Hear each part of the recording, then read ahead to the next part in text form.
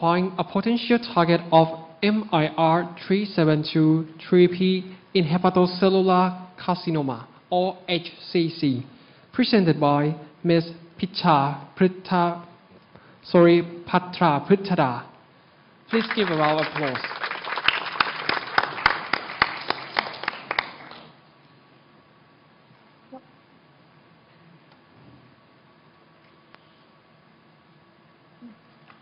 Hello, my name is Picha Pattrapruettada, and today I will be presenting on the topic identifying a potential target for IMRC2022 in hepatocellular carcinoma.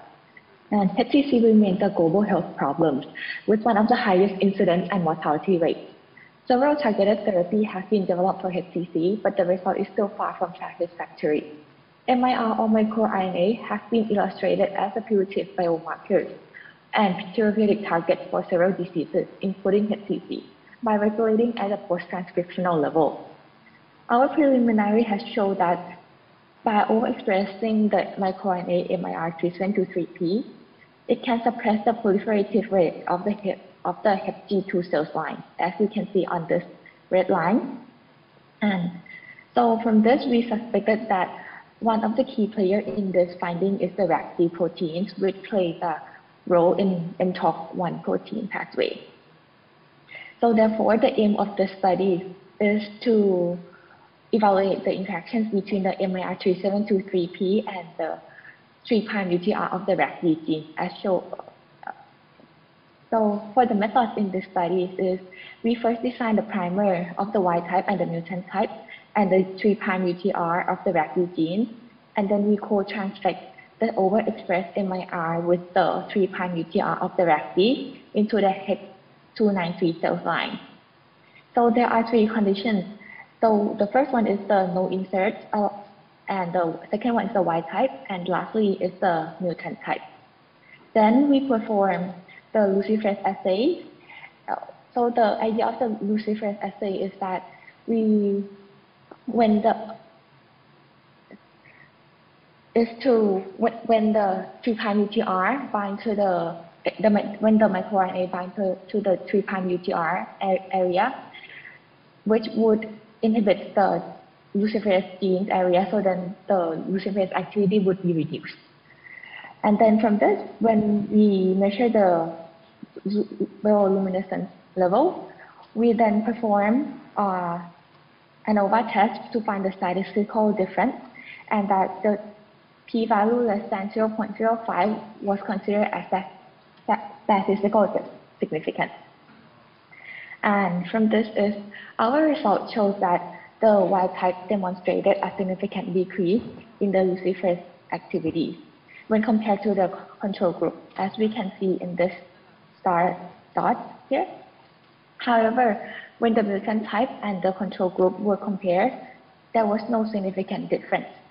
And a similar result was shown when we compare the wild type and the mutant type. And so from this, we can conclude that the wild type of the 3' UTR of the RAC-D illustrated a significant decrease in the luciferase activities when we compare to the no insert. And this is by binding to the RAC-D of the 3' UTR region. And that this new finding could provide us a new insight to the molecular mechanisms of the HCC cell metabolism, which could be a potential target for gene therapy in HCC patients. And for further studies, we could continue this idea by developing a cell line that overexpresses the RAC-D gene and test the luciferase activity with both the wild type and the mutant type of the IMRC2022, so that we can be sure that this interaction is actually happening.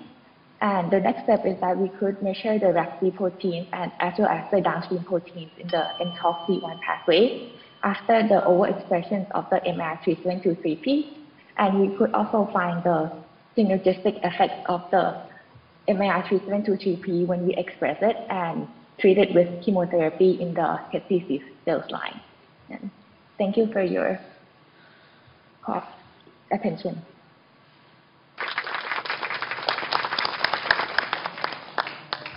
such a stimulating presentation. Any question from our judges? Hi. What is the rationale for using HEC293 cell in this project? So the rationale in here is that because in the lab that I do this study, they claim that the HEC293 cell line is easier cell line for us to do cell culture and to perform the study. So that's why we go with HEC293 cell line. And also when I consult with my advisor, he stated that if the interaction actually happened in the HEC293 cell line, the same interaction should happen in the HEPG2 cell line. But why don't you use the hepatocarcinoma cell line at the first? Because if you would like to study in downstream effectors or other functional study, maybe it's just one step. No? I understand with your rationale. I think the reason that we go with HEC293 cell line at first is just so that we can have a broad idea whether this accession will whether the RACD proteins and the microRNA could actually bind to each other, and then on the next step, then we could carry out this into a HEPG2 cell line further.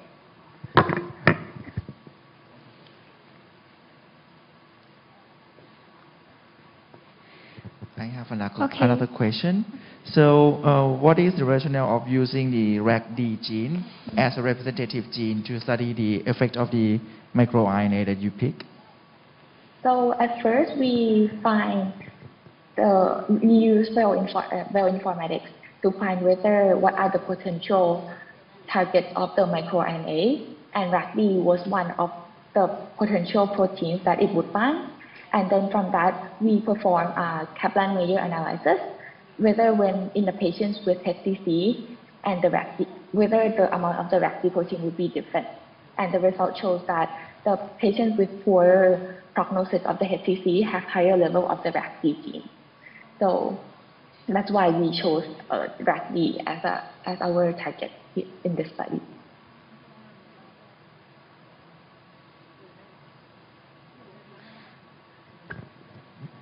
All right. Thank you so much.